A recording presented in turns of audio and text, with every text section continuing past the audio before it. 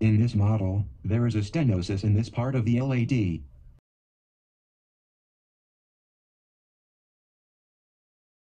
A usual balloon will easily pass through this lesion, but if the balloon is slightly inflated, the relative degree of stenosis will be so severe that the balloon will have trouble passing through. Simply pushing the balloon will not allow the balloon to pass through the lesion because the guiding catheter will be pushed back by the reaction.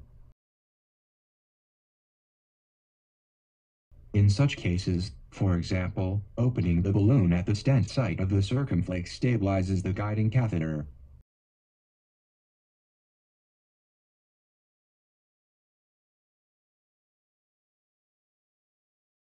Pulling back the balloon of the circumflex provides strong backup for the guiding catheter.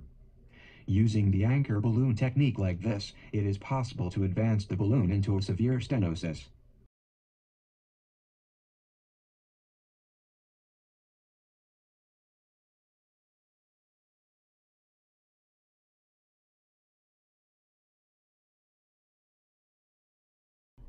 Once again, the anchor balloon technique is shown. To reiterate the basic principle of the anchor balloon, it is possible to easily increase the backup force of the guiding catheter by pulling back the anchor balloon.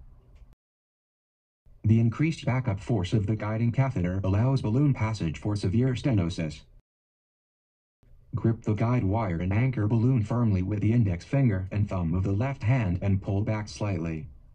In this position, the backup force of the system is high enough to allow the balloon to pass through even the most severe stenosis. In this video, the balloon is slightly inflated to create a relative stenosis and to master the anchor balloon technique. Normally, one should not attempt to pass a lesion with such a balloon.